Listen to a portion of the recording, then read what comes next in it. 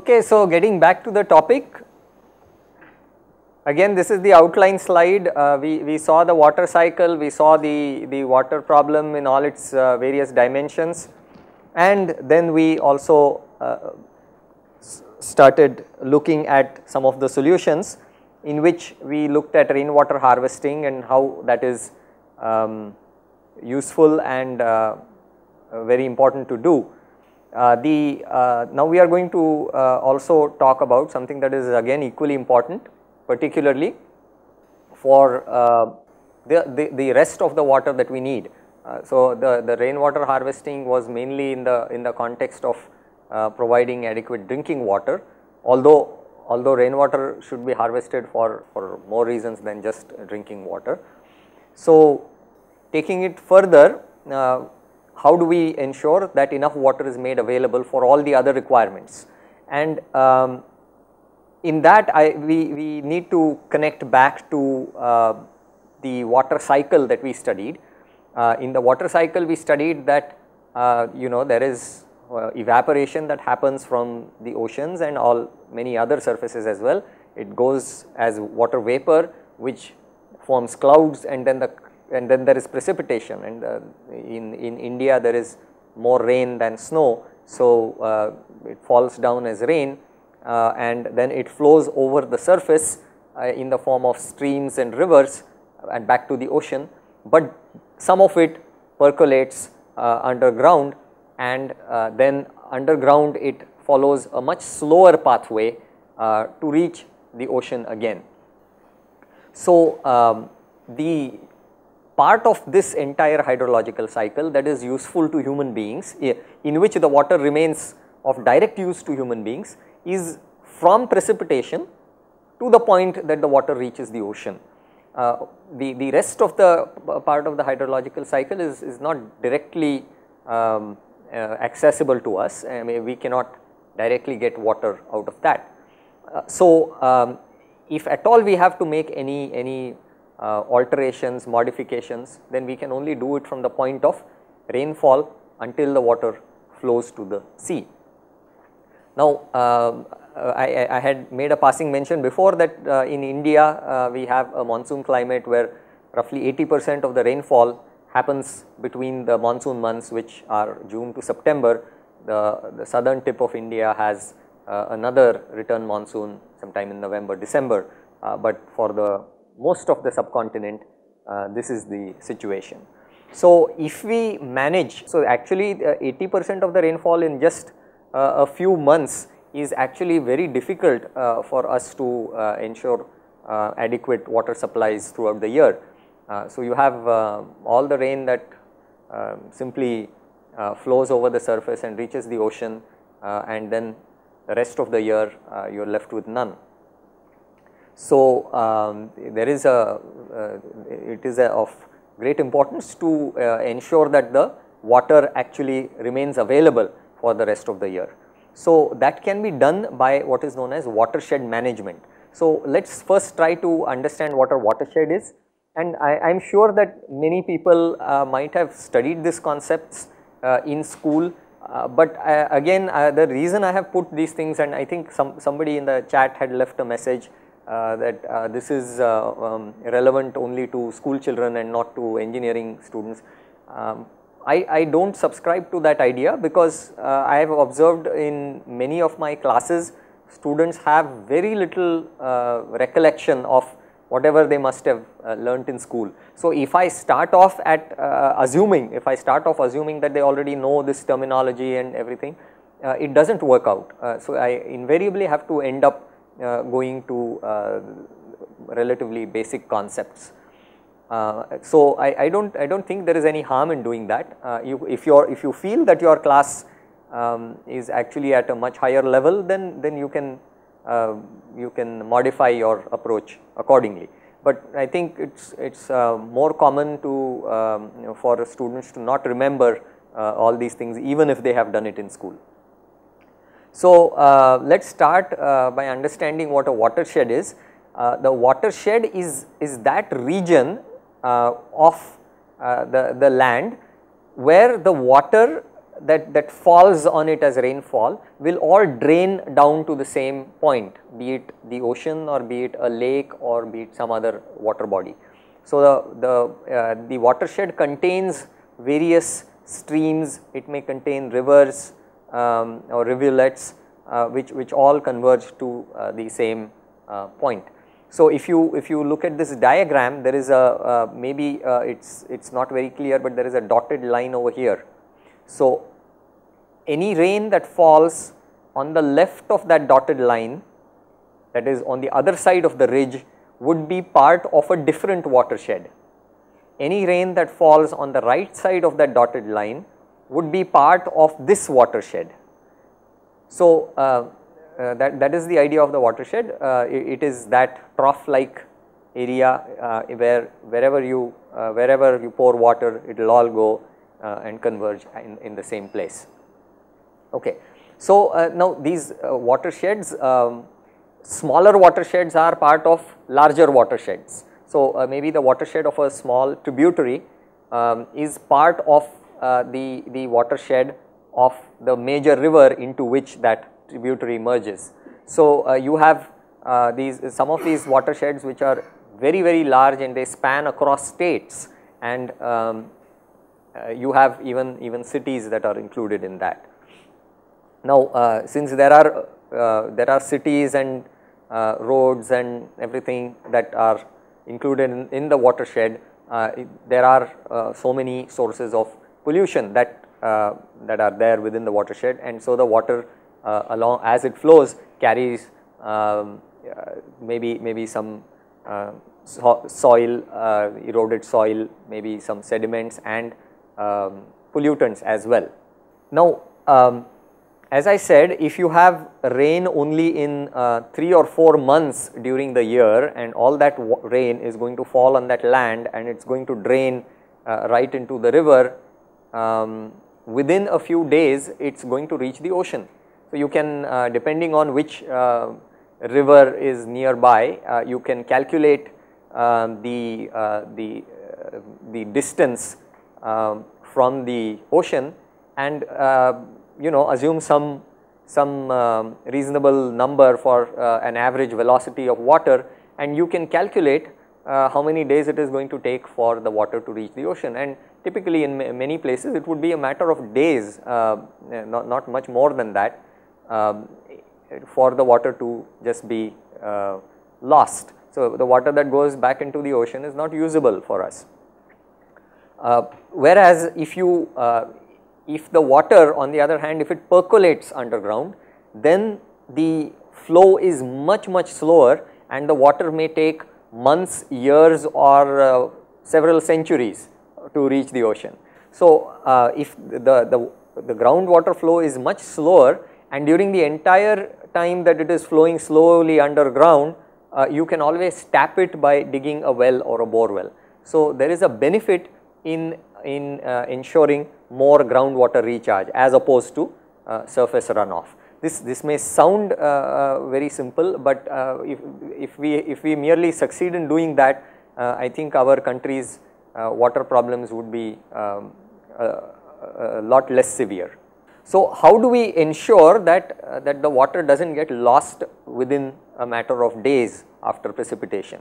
So, good practices, good management practices throughout the watershed can actually enable this to happen. In that, I want to emphasize the role of plants and natural ecosystems. If in your course, you might be teaching topics on ecology and biodiversity. So, this is a good point where you can relate some of the things learnt over there, the need for preservation of natural ecosystems. This is a direct reason why we should preserve these natural ecosystems. So, let us see how plants and natural ecosystems benefit the flow of the management of water in the watershed. So, if plants are not present, the raindrops which fall from the sky, as they are released from the clouds, they are falling at a terminal velocity, which depending on the droplet size may be between 7 to 30 kilometers per hour, and that can be quite a significant impact on the soil. So when that raindrop hits the soil directly, and uncovered soil, you see kind of a miniature explosion that happens on the soil, and soil particles can be ejected upward and horizontally to quite some distance. So that impact actually causes lot of damage to the soil loses its structure, and it starts the process of erosion.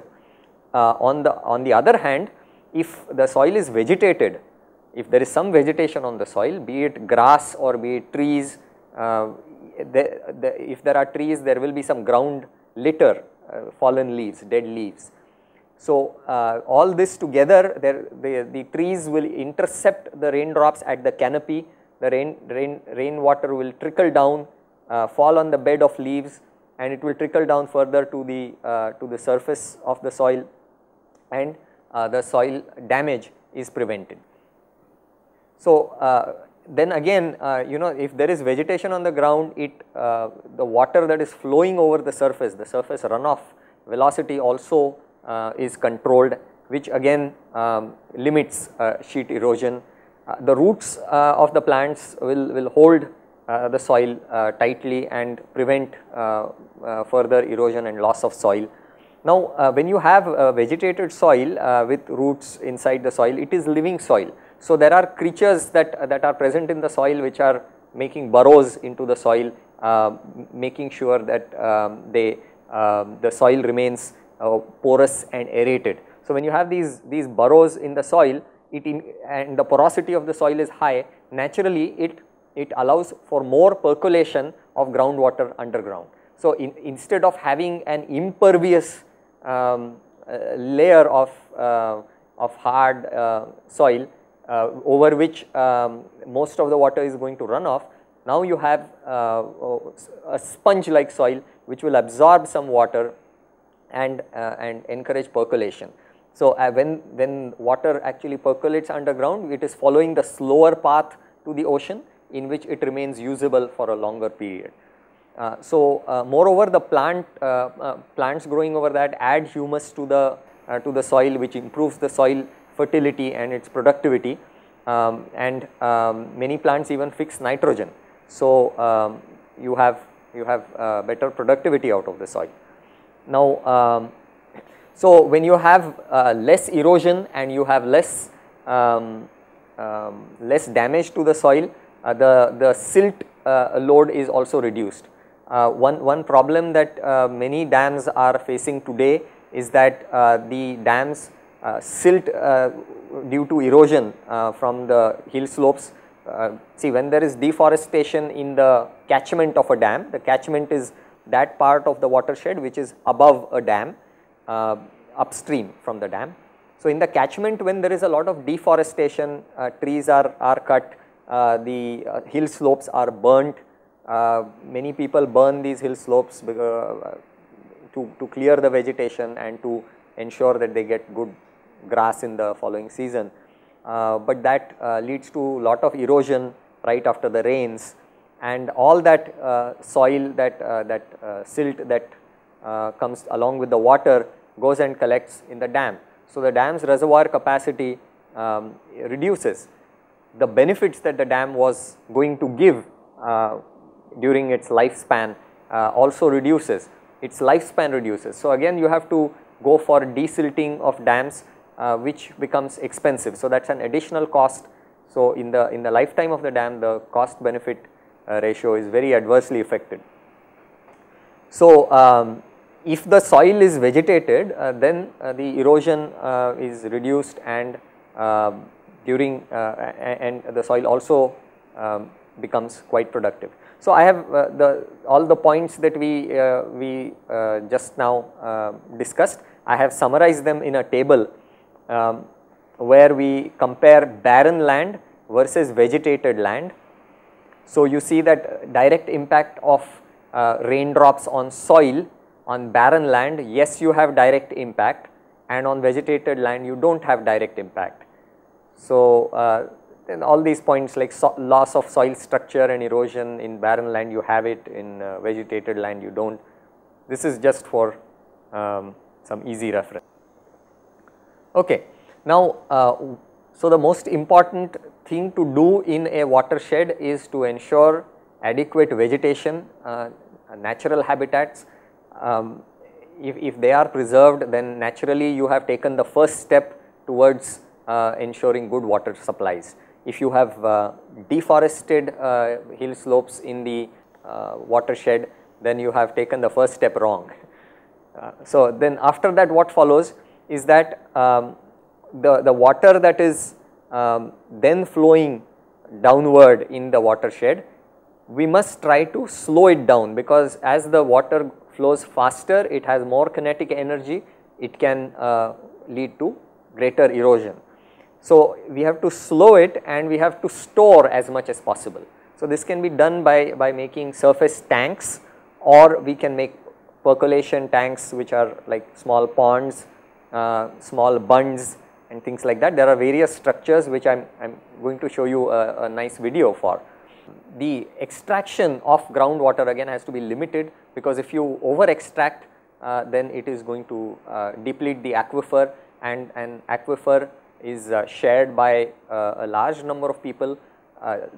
It is possible for one or two entities to over extract water and inconvenience a large population. For example, a large, possibly a cement plant or a thermal power station can, over extract resources, and or some agricultural area, they can over extract water and they can deplete the aquifer, which adversely affects everybody else. Now, instead of going through the various structures, the engineering structures that are normally made or followed in watershed management. Okay. So we are trying to make more water available for people. So that is done by slowing down the flow of water after precipitation and trying to store it wherever possible. So it all starts with protection of vegetation in the catchment. So that is control of deforestation, control of overgrazing and of fire. Then if there is a slope, the water tends to flow and gather speed as it flows down. So it is better to terrace the slopes so that the water kind of slows down over there, and at the periphery of the terraces or along contours, they normally dig trenches and they put the soil on the downward side. So it forms kind of a bund, and those bunds can be planted with some plants or some trees. So these are planted bunds. So there is a trench and a bund. So the water that flows goes along the terrace, slows down, then accumulates in the trench, and large amounts of the water tend to percolate underground and recharge the groundwater rather than flowing on the surface. Then there are small tanks that are constructed, there are bunds that are made, percolation tanks. There are in places where there are streams, they make check dams to reduce the velocity of water. So a large amount of the silt actually gets intercepted there itself rather than going to the larger bunds. So there are various practices that they follow, and this can make a lot more water available. Moreover, in the watershed, it is important to minimize the wastage of water. So that includes choice of crops. So if a certain region has got less average annual rainfall, then insisting on planting a water hungry crop like bananas or sugarcane or coconuts is not a good idea at all, and in fact it will end up depleting the groundwater. So the choice of crops is also very important, and then the crops that are planted should be based on the seasonal availability of water. So planting something in summer is probably again going to deplete the scarce groundwater resources. So when all these things are done, then you will find that quite contrary to the situation of large dams where the people whose land gets submerged, they bear the costs, they don't get any benefits of the dam, and people downstream in the command area of the dam, they get benefits from canals and hydroelectric power and whatnot. So in contrast over here in watersheds, the prosperity that is associated with this project is distributed everywhere more or less evenly. So because even in the upper reaches of the river system, you have small dams and structures where people have, it is at least adequate for people to do their agriculture and meet their basic needs. One issue though is large dams produce a lot of hydroelectric power, and these smaller dams or medium sized dams, they don't produce as much. But if the provision of energy in a watershed is looked at in a comprehensive manner, then by integrating other renewable forms including wind turbines, solar and micro hydel or mini hydel projects, altogether it may not be such a bad deal compared to a large dam. So there is another very important point, is that these watershed management programs, they will not succeed if there is no community involvement. So there should be education of the community, awareness creation for the community, there should be empowerment of the community. So the community should run the project themselves. It is not like if you are expecting the government to do everything, it will probably not happen in the best possible way, and the funds might simply get wasted. But when the community takes ownership of it and they contribute their labor also, and they ensure that it is done, then it can actually be successful. There are really amazing success stories in this area, and I am going to show you the video of this place called Hivare Bazar, where there was it was a village like many other villages, where due to scarcity of water and rampant crime and alcohol problems and other gender related issues, it was probably a horrible place to live, but due to the initiative taken by the villagers over there, it has now completely, it is now a changed place, and the village boasts of something like 52 millionaires in that village. So that is so good to know. So let's watch this nice video.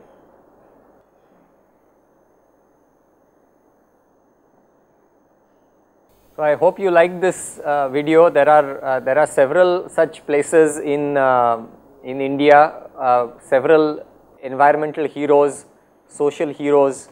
I mean, they are around every corner. We just don't happen to see them. And I think I think media gives too much attention to the problems that we have. Maybe some attention is required even here to appreciate their efforts.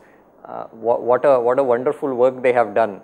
There are other examples at Radeganj Siddhi also. I have personally visited many years ago, and I was really impressed by what all has been achieved over there. That again is a similar place where rainfall is low, and all these problems that they talked about, it's pretty much used to be there until Anna Hazare came over there and did what he has done.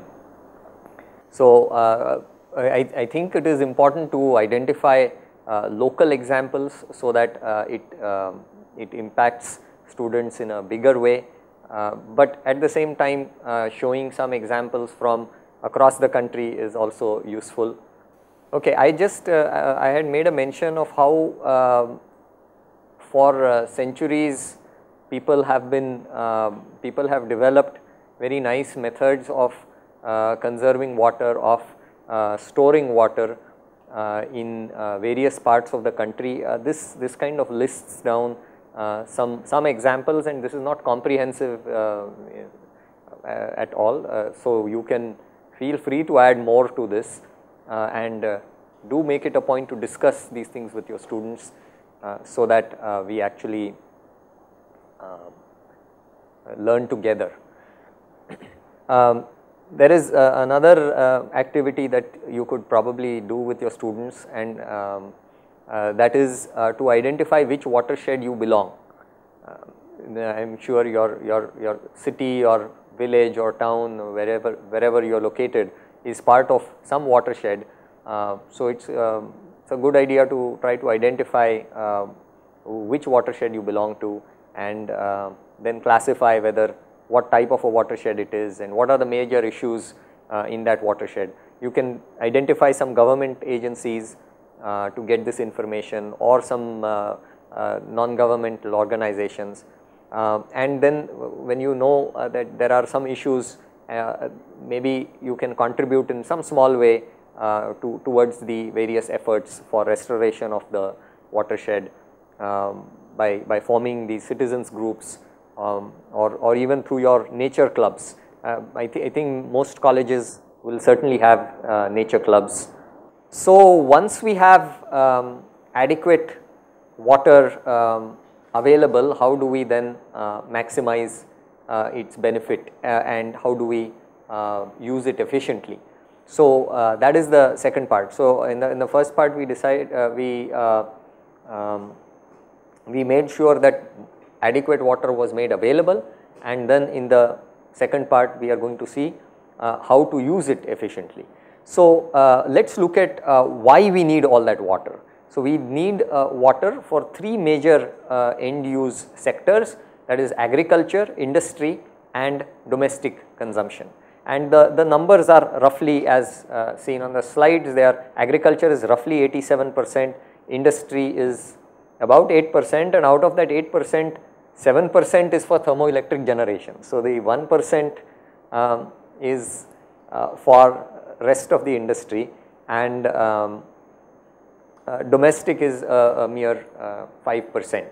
So I've put in the reference over there, so you can refer to that source. So once we get an idea of where the water is actually required, then we'll know, we can think better of how to use it more efficiently. So if 87% of the water that we extract from all the various sources is going for agriculture, then right away we notice that water, agriculture, food and waste, they are all inseparable. They are very closely related, and they should be considered together to evolve solutions. And again, I'm repeating what I've said before, that more than 50% of the food comes from the irrigated land, which is only 35% of the land, and we have roughly 30% of degraded land. So what can we do then? We can actually we need to develop organic polycultures or agro ecosystems which are water efficient, they are low input. So agriculture requiring too many inputs, be it in the form of irrigation or be it in the form of fertilizers and other agrochemicals, is not going to work out in the long run because of the environmental impacts, and I am going to discuss a little more about that in the topic on food on Friday, I believe.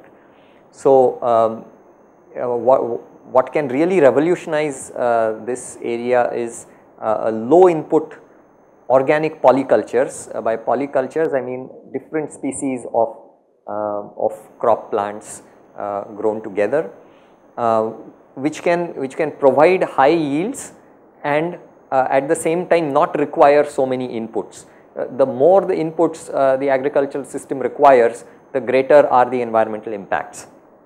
So there are cases where the yields of rain-fed lands can increase from between 15% to 150% in these low input organic polycultures. Now it does not mean that they will always over yield compared to the previous methods, but if designed well they can give very high yields. Now inputs of organic carbon waste to the soil can improve not only the productivity, but it can also reduce water use, because organic carbon in the soil makes the soil hold more water. So it means the irrigation requirements are somewhat lesser. So carbonaceous waste, all the organic waste that comes out of our kitchens or from dairy animals and things like that can be composted, and if the compost is added to the soil, then the requirements of fertilizer also reduces, and the solid waste also reduces in volume.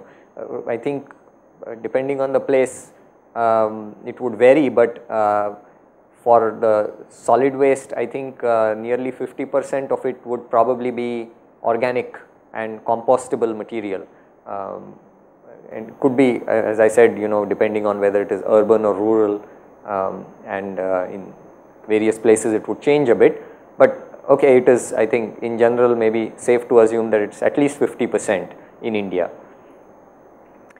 So what do I mean by these polycultures? There is I want to, I am debating whether I should show you this video on Friday or today. So this is a 300-year-old agro ecosystem. It is a food forest in Vietnam. So it is a forest which looks very much like a forest, but it has all food plants, and it has been around for about 300 years with a family. The beauty of this is that of this food forest is that it does not yield only in one layer. So let's take the example of a rice field or a wheat field. You have the rice or the wheat that grows in a certain area, and that's the only layer that is yielding. But in a food forest, right from the underground layers, which is tuber crops, you have tuber crops as well as vegetation that grows close to the ground. Then you have the herbaceous layer, then you have the creepers and the vines, then you have the shrubs, the short trees, tall trees, some 7 layers in these food forests, each layer giving some fruit or some useful product to us. So it could be yielding either food, medicine, or fiber, like cotton for instance. So it could be, or maybe wood. Okay, so there are these various outputs that come from these food forests, and these outputs are derived from various layers within the food forest. So as a result, these food forests can be enormously more productive than our conventional systems. The beauty of such arrangements is that these are perennial systems. So if they are perennial systems, it means that every season you don't have to plow the soil. If you don't have to plow the soil and add fertilizer and add tremendous amounts of labor every season, I mean that increases the costs. So this is low input or almost zero input, because the seeds fall and new plants again sprout up over there. So this is a completely different way of thinking about agriculture. These are enormously productive, so we are not taking a hit in productivity, and again these are so resilient that they have this particular example that I am showing you is has been around for 300 years without any problem. So I guess we will go ahead and watch this video.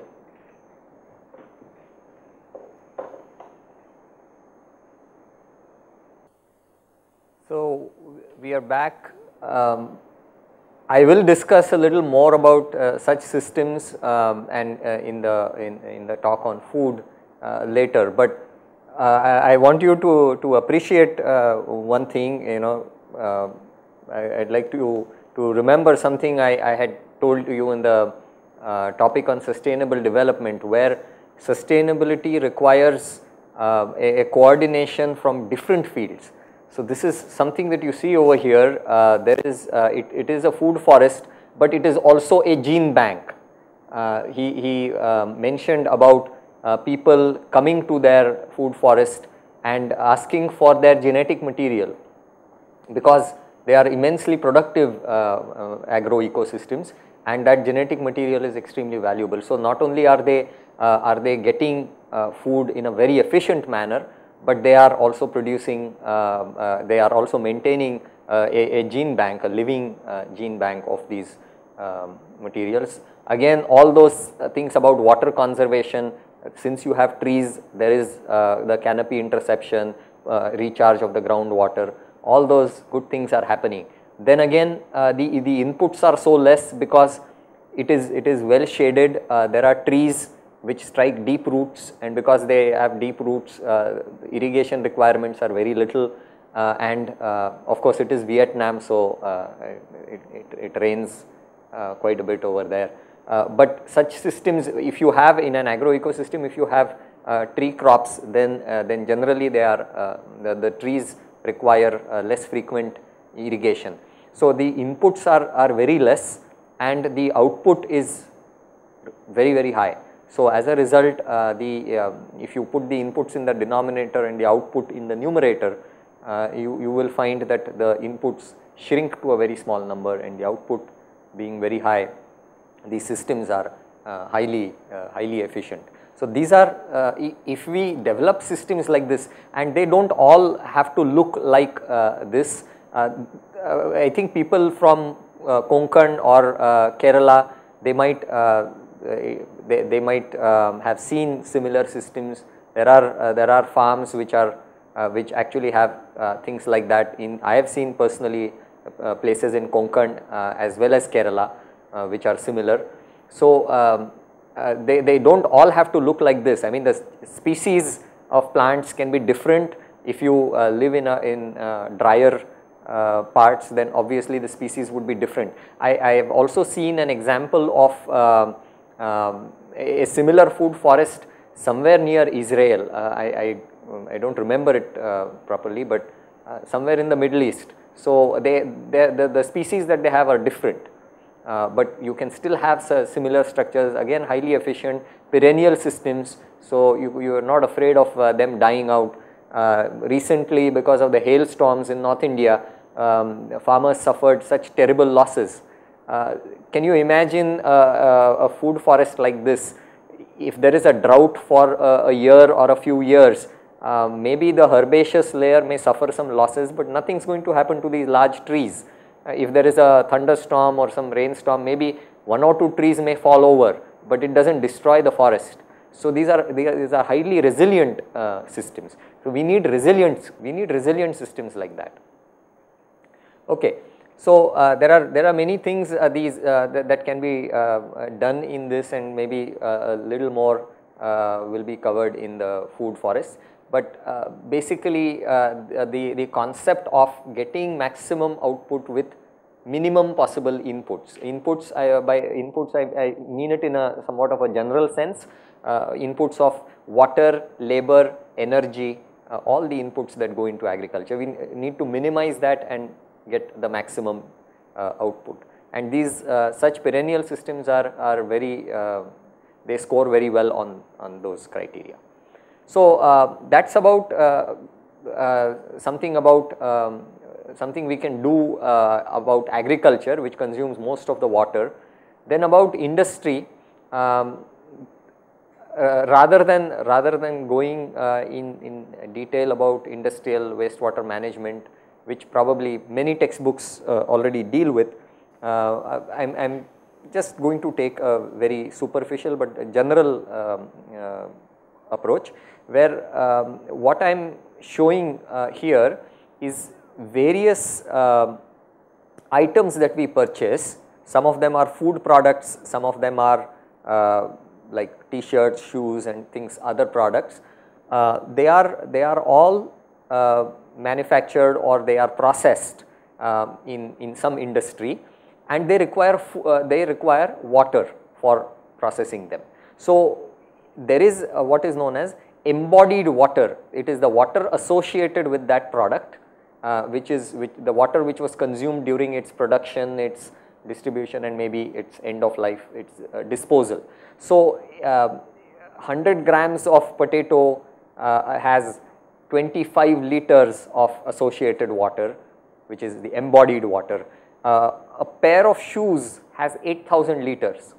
So what this goes to say is that when you shop, you are placing a demand for water, and if you shop for unnecessary items, it is going to prompt more and more extraction of resources. So just as there is embodied water, there is embodied energy, and we have an energy crisis also. So when you shop unnecessarily, when you buy consumer products, and most of these consumer products maybe are discarded the same day, or maybe within a few days or within a few months. So for such a small use that they provide to us, you actually have to extract such large quantities of water as well as spend so much energy. So conscious consumption is very, very important. Reducing unnecessary consumption reduces the energy and water crises. Okay, so for industrial water use, specialized treatment is required, and in fact again this is one point that we had earlier discussed, is that we tend to create problems first and then keep ourselves busy in trying to solve them. I don't think that is a very intelligent approach. The more intelligent approach is to design our processes and our products so that we do not create a problem. So if green chemistry, green production processes can reduce the environmental impacts, so not only about water, it's also about energy, it's also about persistent pollutants, heavy metal pollution, all these factors included. So industries should gradually evolve towards recycling their water 100% as much as possible. So closed loop production. If that can be done, then it will really, that's the direction in which industry needs to evolve. That will raise the costs of many products that we use. But again, if the environment is bearing the cost, presently if the cost is externalized, what do you mean by externalizing costs? The price of the product does not include all the costs associated with that product. In other words, if in manufacturing a product, if somebody's water gets polluted, somebody's land gets polluted, that is a cost, but that is not included in the price of the product. So it means that that cost has been externalized. So we find many products which are cheap because costs have been externalized. Somebody else is bearing the cost for giving that product cheaply to you. So sustainability requires environmental protection and even social justice.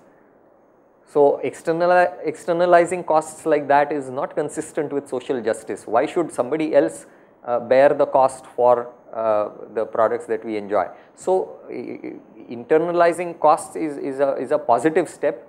Yes, some products will definitely become more expensive, but our economy also has to go through a learning process. I don't think anything is perfect, neither is our economy. So what's the harm in evolving?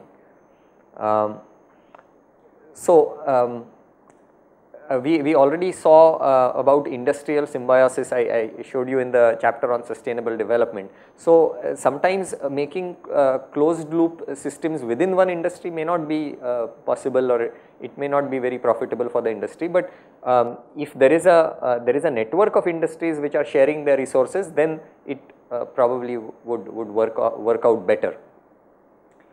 Now there are some industrial wastes which do not contain very harmful, toxic or persistent chemicals, and in those circumstances there are low energy alternative ways of treatment, such as you have planted filters, you have constructed wetlands. IIT Bombay has also developed a very nice technique. DWATS is another thing. So I have given several resources. There are cases of industries which have actually closed the water loop. So what do I mean by closing the water loop? That they operate in a closed loop. There are no net inputs of water. They use the water, they recycle the water entirely.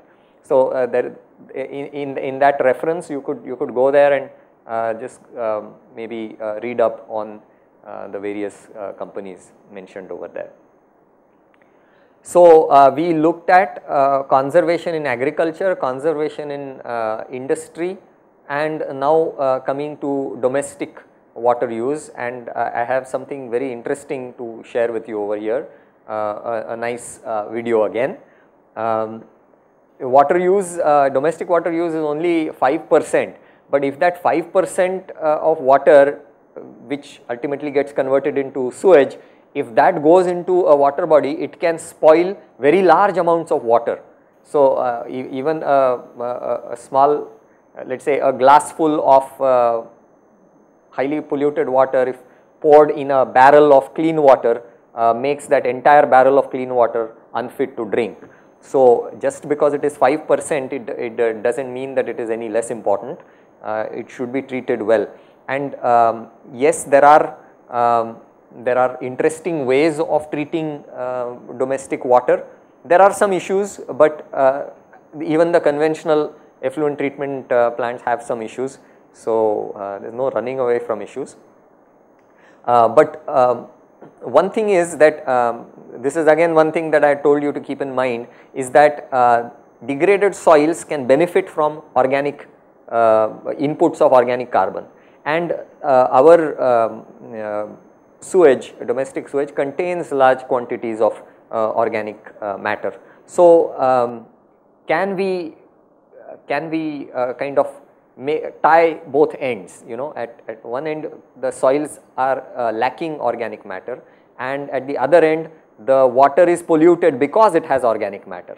So why don't we tie the two ends? So is it possible to use sewage water after some treatment for growing plants, for instance? And it is possible. There are places where people have irrigated using it's not a good idea to grow food crops with sewage water or even reclaimed water because of fear of contamination by pathogens.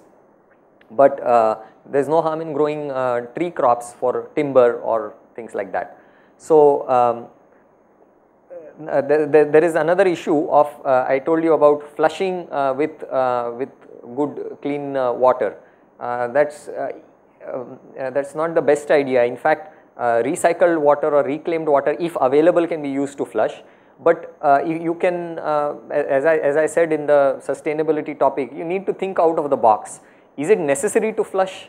That is also something that you could ask. And it turns out that many people have thought of it that way. There are composting toilets, and in the video on Auroville that we saw, there was a composting toilet. That doesn't look very very suitable for an urban lifestyle, but I have actually seen very comfortable and very nice looking composting toilets, and they look very clean.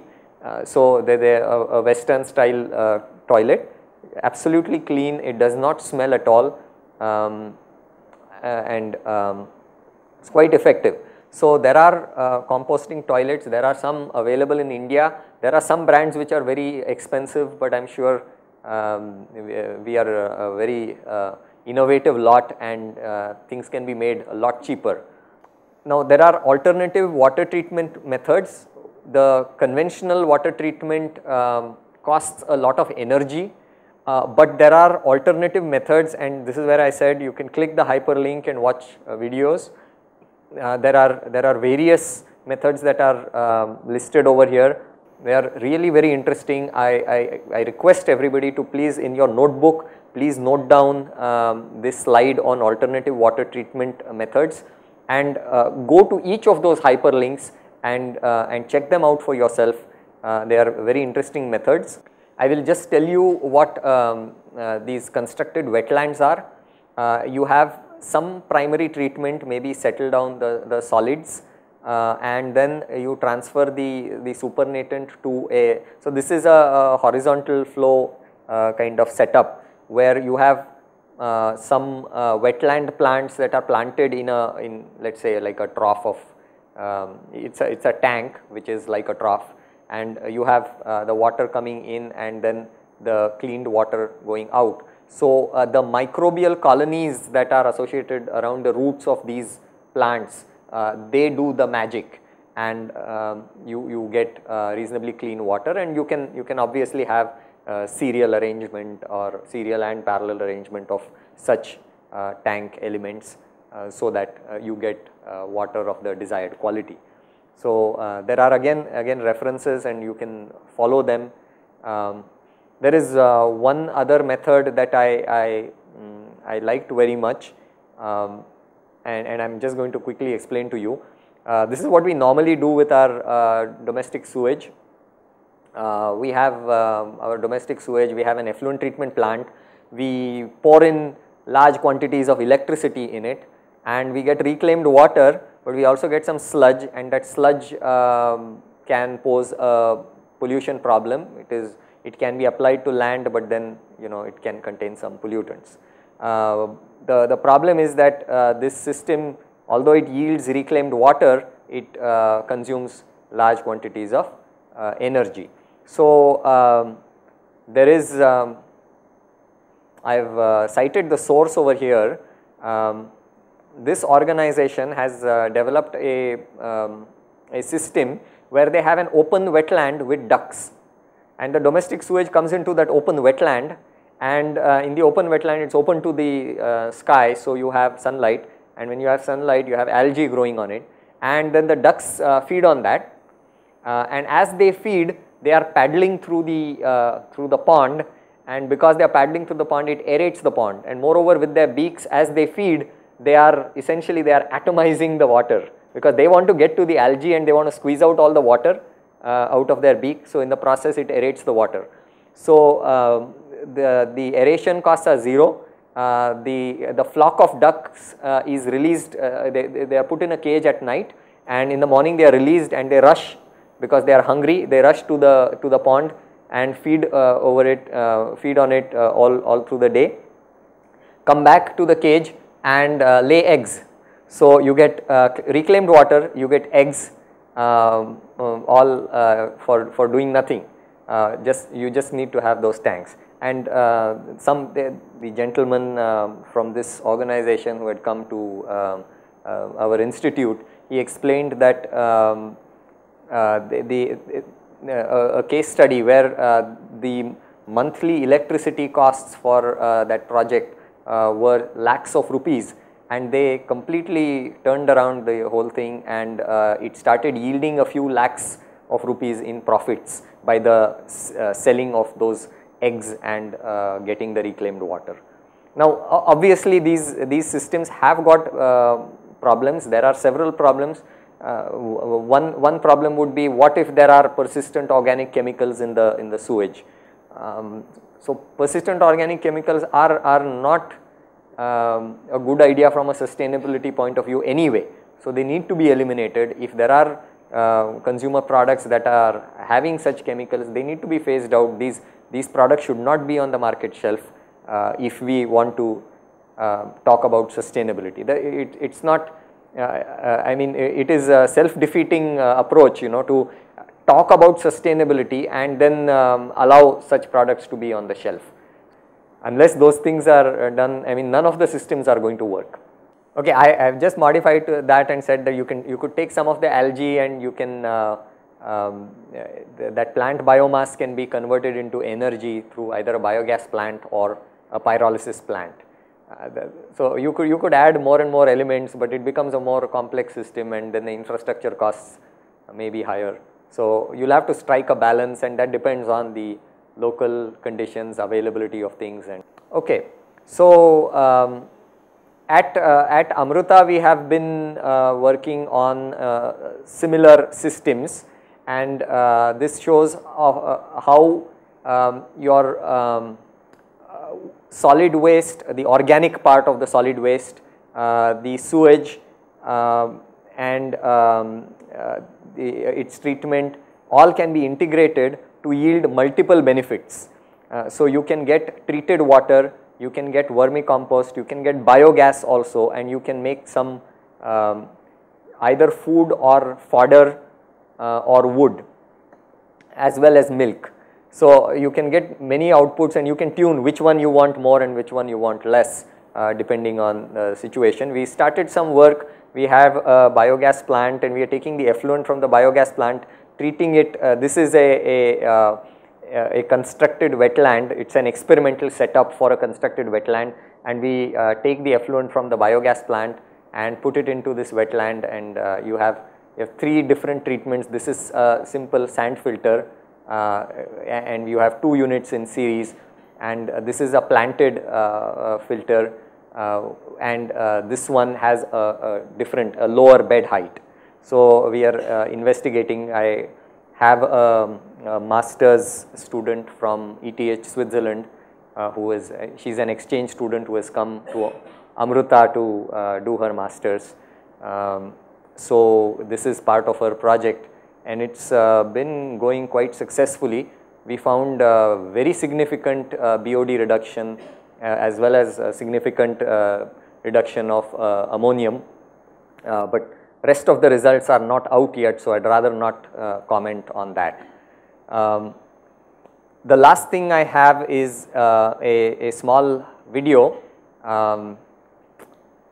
which is, I showed you a success story and an environmental hero who did some work in villages. But you may say that we are not from villages and we live in cities, so what can we do in cities? Here's an example of what you can do in a city. This gentleman in a busy city like Bangalore has used his roof to literally do wonders by recycling water.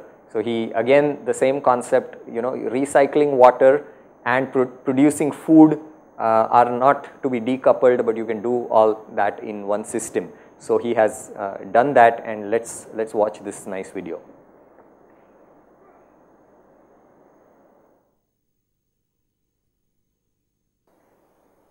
Okay, so we are almost at the end of this session. I have a list of things that we can do over here related to water. There are several things that you as a person, maybe as a family, can do, and I have listed down a few things over here, but I think your imagination is the limit, and you could think of many more things to do and make some positive impacts on this issue. I think if you involve students in a constructive way, then this topic will become very, very interesting for the students, and I think it will give you also the satisfaction of having contributed in a significant way. So I have some extra resources you could read up on. So thank you very much. Have a good evening.